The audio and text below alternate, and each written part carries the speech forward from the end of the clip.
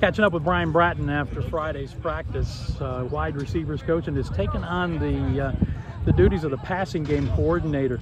Brat was just watching the end of practice. Passing game coordinator duties must be pretty good, especially when you got Ryan Miller making plays like that at the end. Yeah, I mean, I tell you, we got some guys who can go get the football, and that's nice when you're trying to design things to beat a defense. It's always about players, not so much the plays. And you got to find out what guys do well and put them in that position to be successful, and that's what we're trying to do in that phase. Not giving away any state secrets, exactly what does a passing game coordinator do? What do these new duties look like for you? Well, I think it's just the whole picture of the pass game. You know, just kind of putting it together. Obviously, we want to complement everything our offense does from a run standpoint, formationally and all that. But really just putting it together, going over the details, making sure everybody's on the same page. You know, seeing what our quarterbacks do well, seeing what the guys running the routes can do well, and then putting together concepts that put them in the best position to be successful when going against an opposing defense based on their coverage. So it's a lot of fun. It's in my wheelhouse. We're really having a good time being creative, doing some things, taking some ideas, putting them together. So it's really good.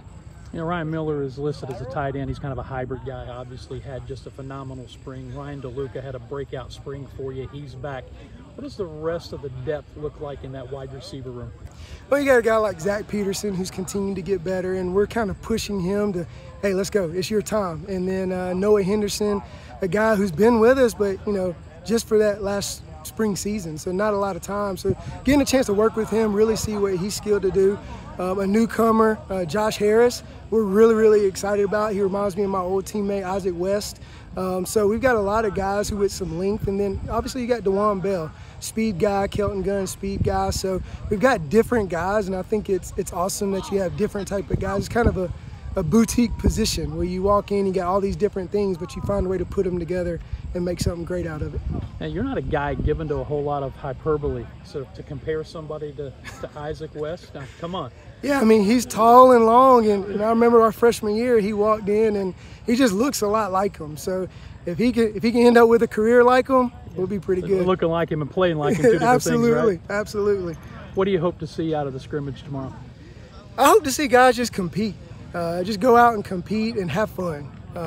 Execute our stuff. Do it with details in mind. Being efficient in what we do. That's what I'm looking forward to. I want the guys to come have fun, be confident in what they're doing, and put their best product out here, because they've worked really, really hard, and they deserve an opportunity to go out and show it. And not just for people who may come in the stands, but for us coaches, just see how much work they put in, whether it's in their dorm studying and out here on the field, because they have gotten better. They really have. All right, Brad, thanks. Thanks.